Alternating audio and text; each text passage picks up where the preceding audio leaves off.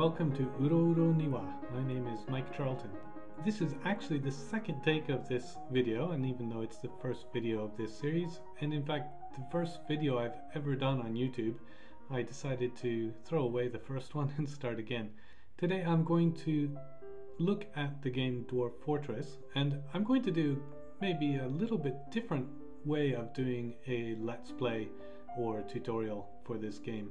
And the first time I did this, I went through all of the options and showed all of the things that you could do in the game. And on reviewing it, I realized, while this is interesting, it's a lot of information. It's very hard to internalize it. And in fact, if you've tried to play the game Dwarf Fortress before, you may have found that, in fact, this is what this game is like. It's very overwhelming, and there's so many options and so much information that it's hard to keep track of it. I'm a software developer by trade. I've been working as a software developer for probably about 30 years now. And in fact, I would like to make a roguelike game. This channel is all about documenting my quest, as it were, to write my own roguelike game. A few years ago I started to do research on existing roguelike games, and of course, if you've played Dwarf Fortress, it's a type of game that you'll never see anywhere else. It's really unique. Maybe I would say almost a genre unto its own. I was so intrigued by this game. I've played it now for about a year, and I'm really just trying to find the corners of it and understand how it works, because I want to use some of those ideas in my game as well. This channel, I'm going to document, as I said, the making of my game, but as well at the same time I want to sort of explore other games of similar genres and kind of show what makes them special. In this case, I'm going to start with Dwarf Fortress because it really is, I think, maybe the biggest influence that I'll have on the game that I'm writing. So instead of going into a lot of detail as I did the first time that I did this video, I'm going to try to just show you playing the game. And I think when I go through it, I'm going to do it in a different way than most people play the game. And when you see what I'm doing, I think you'll find that you'll pick up the nuances much more quickly and much more easily if I don't actually explain them. So having said that, I'm going to get started, and we'll try to do the best that we can. Alright, you can see here this is the main screen. I've actually played Dwarf Fortress, as I said, for about a year now, so I have a lot of ongoing games, and they're in my save file here, so you'll see them. But we're going to start a whole new world, and Dwarf Fortress is all about creating a new world in which you can have your adventure. And I think that's the most unique part of this game. It allows you, it's a world generator as opposed to being really a game per se. There's a nice splash screen here, which you can read if you want.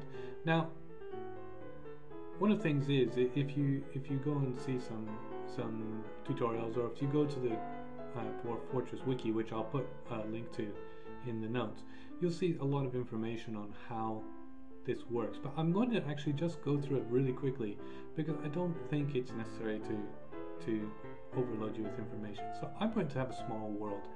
The reason I want a small world is because I find that it's easier to understand what's happening in the world.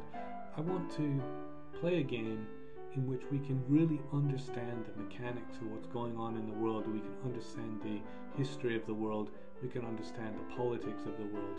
And if you make the game large, it makes it very difficult to understand. And as you'll see, the names of places are very strange, so it's hard to remember what they are. It's hard to keep it all straight in your head. So I'm going to make a small world.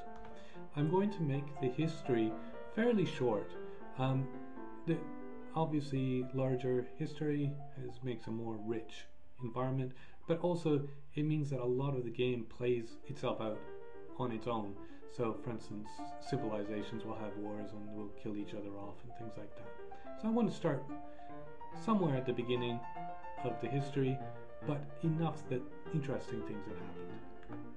Number of civilizations, we could have a lot of them, that would have more wars, or we can have less. And I want to actually have a little bit less because I want to have some space in the game. Number of sites, again, we'll keep it about minimum because I don't want to overwhelm you and myself, of course, with the number of cities and sites. So sites are just like cities in the world. The number of beasts, when it's talking about beasts here, it's talking about very large epic beasts like dragons and that kind of thing. So we want to have some because it makes the game interesting, but we don't want to have too many because the beasts will really run amok and they'll destroy everything. So that can be quite fun, but right now I just want something a little bit under control, so we'll just keep it medium. Savagery is more like tigers and bears and lions and things. Usually I have it quite high because I find that quite interesting. But today we're going to keep it low or medium because it just makes the game a little bit easier, and I don't really want to have a challenging game at the moment. And finally, mineral occurrence. If you've played other sandbox type games, you know you have to kind of mine the earth and get metal and then use the metal to build things. And Dwarf Fortress is really kind of the original of that genre. And so you need to have these minerals in order to build things. The less you have, the more challenging it is because you have less access to these minerals. If you have lots of them, it makes it very easy to build stuff. I want to keep it pretty sparse because I don't really care actually in this game how we go. So we're going to go Y for go, but there we go. And so you see here, it's making a world. And on the left hand side, it's kind of counting through the years. It's actually simulating the world. So it's actually playing the game for you essentially. And on the right hand side, you actually see the world that it's generating. Now, you'll see that the map has actually changed quickly, and that's because sometimes it says, oh, well, there's things that are unacceptable, and then again, it just changed again. So it will actually change the shape of the world to map certain parameters, and so it changes it.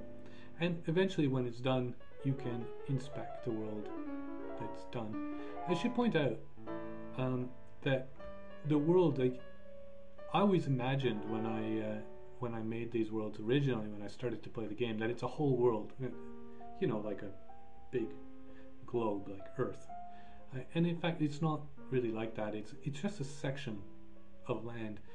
And depending on how big you make your so-called world, it makes a bigger or smaller section. So we've made a small world, so we've had a smaller section. And you can see we're in the northern hemisphere, and up at the top here you can see this blue stuff is actually ice. This blue stuff here, the wavy stuff, I should point out my cursor because you may not be able to see it. That yellow one here is actually my cursor. So the stuff at the top, the blue stuff is ice. This is actually liquid water, so this is a sea. You can see green things here, those are trees. These kind of ends and whatnot, those are hills and that kind of stuff. So I'm really not going to go through this because I'm going to go straight into what's called Legends mode. We're not going to play the game right away. I really actually want to get immersed into the world so that we understand what's in the world without having to discover it while we play. One of the things about Dwarf Fortress is that it has 3 different play modes, and one of them is really just a viewer of history called the Legends mode. And the other 2 are kind of play modes, and they expose you to different parts of the history of the world. And what I want to do is get immersed in it so that we can enjoy the world more when we actually start to play the game. But having said that, I don't want to really discuss too much about this because there's a lot of detail here, and if you're not familiar with these maps, you're going to look at this and think this is just a complete mess. Like every roguelike, this is of course all ASCII graphics. Of course there are graphics packs for Dwarf Fortress.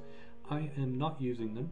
In fact, I'm using vanilla Dwarf Fortress. This is version 0.43.05, which is the latest version of this as of this recording. And I'm not going to use any mods in this playthrough. The reason for doing this is there's not that many YouTube videos showing how to play the game like this, and this is the way I tend to play, and I think it's interesting, so I thought it would be fun to show people. And as far as I'm concerned anyway, you can look at this map and you have a choice here. You can see at the bottom we can abort saying we don't like this world, but I'm actually happy with it, so we're just going to accept it. And there we're done. We've created a world, and once you've created the world, you can then use it over and over again. Again, it's one of the unique aspects of Dwarf Fortress is that your game is not limited to, for instance, the life of your character if you're playing in adventure mode, or the life of your fortress if you're playing in fortress mode. It's the world itself, and it's really building history. So we don't have any particular goals, and in fact, even if our adventurer dies or our fortress crumbles, that's not the end of the game. We can play as long as we like until we're tired, and then we can create a new world if we want. And that is kind of the mindset of Dwarf Fortress, and it's one of the things that makes Dwarf Fortress really unique. Now, once we've created the world, we're going to start playing.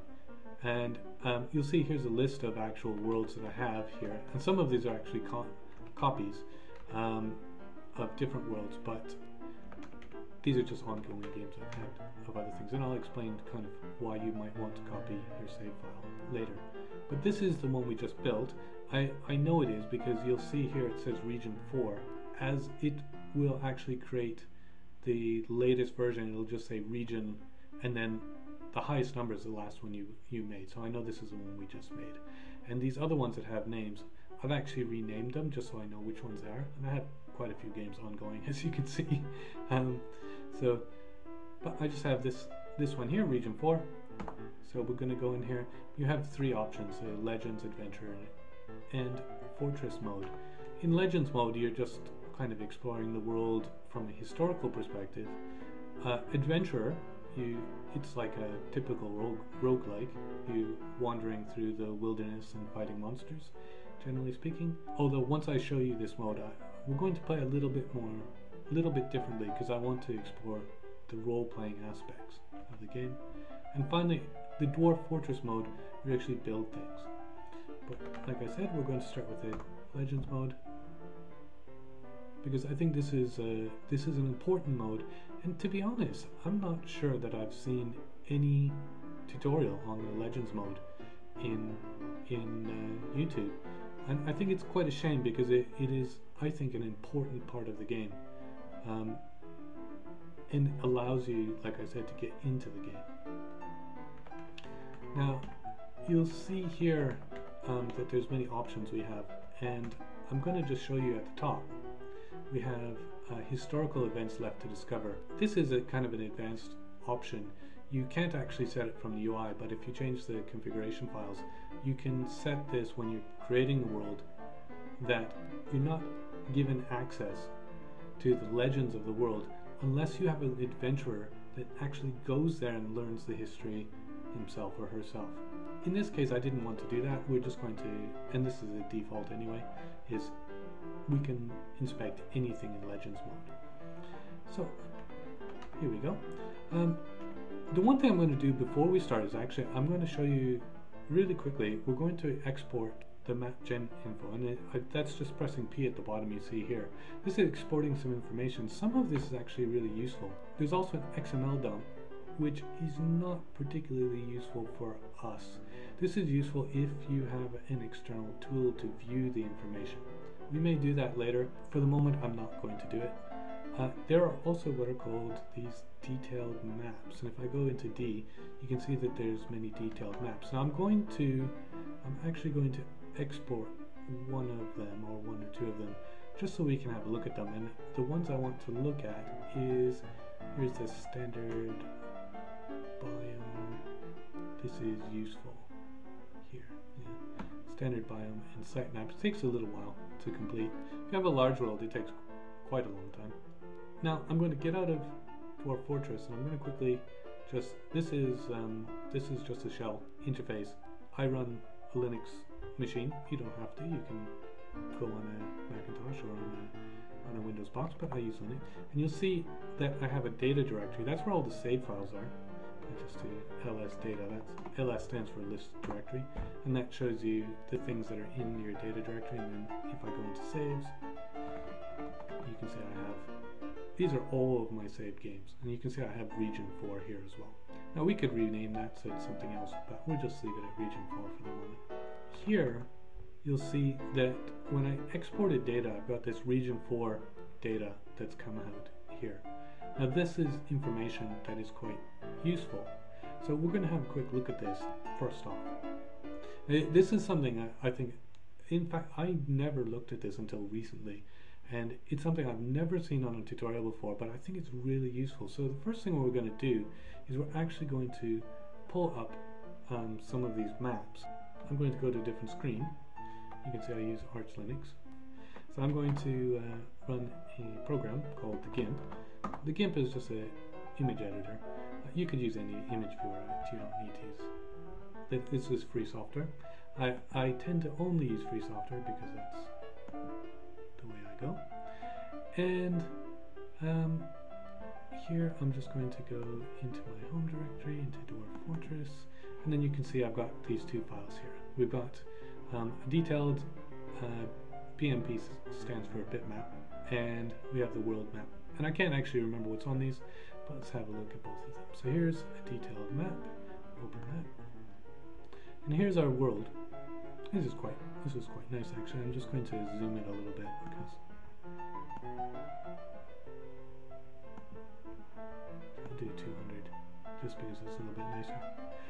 I always find that these maps are a little bit hard to read because the color. So what I tend to do is if I go into tools here in the GIMP, I can go to the color tools and I can change the brightness and contrast because I actually have vision problems, and you'll notice I use a very large font in Dwarf Fortress because of that, and I like large contrast, so I can't really see maps that are really dark like that, but this is a little bit better.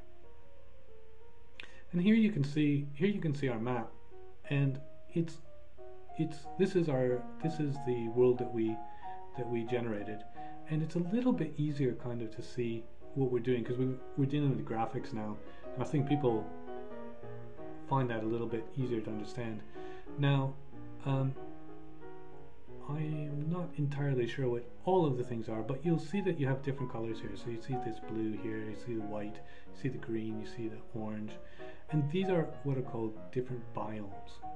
All right, they're different kinds of vegetation or that kind of thing, and they're kind of color coded depending on what the biomes are. Now, if I remember correctly, which I may not, but I think the white here are mountains, the green are forest, this lime green here are like plains and that kind of stuff. The brown can be hills or deserts and that kind of stuff. You see all these blue lines here are rivers, and so we've got all these nice rivers that snake through our country, and I think that these brown lines, if I'm not mistaken, are actually roads. They may not be. On other worlds I've created, I haven't had nearly so many roads, but I think that that's what these are. You'll also see these kind of multicolored splotches, and those are cities. Alright, so you can see there's quite a few cities scattered throughout the here. And here it's hard to see because of the color contrast, but these kind of square blocks here are also cities, and the square blocks are actually goblin cities, and these round ones are I can't remember. I think these ones are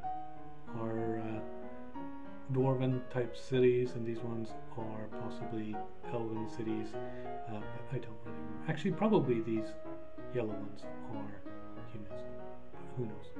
You can see there's more goblins down here.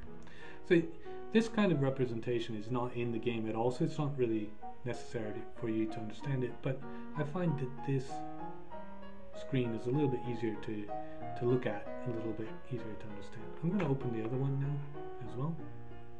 Which one was I just looking at? Let's have a look at this one. Yeah, so this is the, and I'm going to do the same thing. I'll just zoom it to 200%. That's actually too much. So I zoom it to 100%. There we go. So, and this is the character representation, and this is the representation that we're actually going to be using. So, if I actually am smart about this, and I do not actually know how to do this, but I will just switch back and forth. You can see here that I'm looking at essentially the same part of the land. So this is what it looks like in graphics. This is what it looks like in characters. And so you can see it's pretty much the same thing. And here's the mountains coming through here, right? Same thing with this white section here. All these mountains in through here, right? All the green are forests in through here, right? Same thing. Here's the forest in through here. Then you can see here all these little kind of splotches here. These are all cities in through here, and there's cities here, the cities in through here, right? We look here, we'll actually see them here as well. Here's some cities here, all those kind of eyes with circumflexes, the yellow ones. Here's these ones here are cities. These are all dwarven cities, right? Here's some human cities, and I'm not going to actually go through and show you this in detail, because as we work with this, we'll actually learn what these are here. And up here, these are actually all the goblin cities, and there were more goblins down here as well. So that basically gives you an idea, and I think maybe it's a little bit of a softer landing to say, okay, here's what the screen looks like in graphics. This is what it looks like in ASCII characters. All right, so enough of that. For me, the most interesting part, or at the beginning, like when you're first starting to play the game, one of the most interesting parts of the game is the historical map. Now, again, I should just show you here. You just go to historical maps, press return, and you're back on the map. And you'll see here I have my yellow cursor. As I move it up, I can go through the map because it doesn't all fit on one screen. Left and right is fine, but up and down you have to scroll. Now, this is the map as of year 1. Now you'll see as well that we're missing all the color because this is kind of a historical map, and if I press enter again, it toggles it to a more again, the color is not correct, but these are the characters that we're used to in the other screen. So if I go back to I believe it was here you can see, I just scroll this up a bit. If I scroll between, if I look between here, you can see that these are essentially the same map, right? Just for some reason, I don't know why the color is not on this one. He just decided didn't want the color. And if you press toggle again, you can see it is still the same map, right? But it's just different color, and for some of them it has different characters, and you may be wondering why that is. So I'm going to go through some of these characters with you, and what we have here is this is the map as of year 1. So this is the beginning of history. This is what the map looked like, and here is I know that this is a human town. Human towns have these bars here. So there's other shapes for human towns, but this is what one of the human towns look like. One type of human town. And so this is a human town, and the human town name, when I put the cursor over it, is Pujabora. Now this is a name in the language of those humans, and in fact there is an English equivalent. Unfortunately, it doesn't tell you on this map, which is kind of frustrating, so sometimes you have to write these things down if you're interested. You will see as well that it has this thing here called the Realm of Creating, and you can see a little mark here, little circle, and that is the symbol of a civilization called the Realm of Creating. Now the Realm of Creating are humans, and I know they're humans because they're in the human city, and this is the year 1, so they're starting here. A civilization is just a group of people who live together. You can have multiple human civilizations. For instance, here, this is actually Dwarven civilization. You can see these little omegas here. Those are Dwarven fortresses. And here, this Dwarven fortress is called Besmarlular.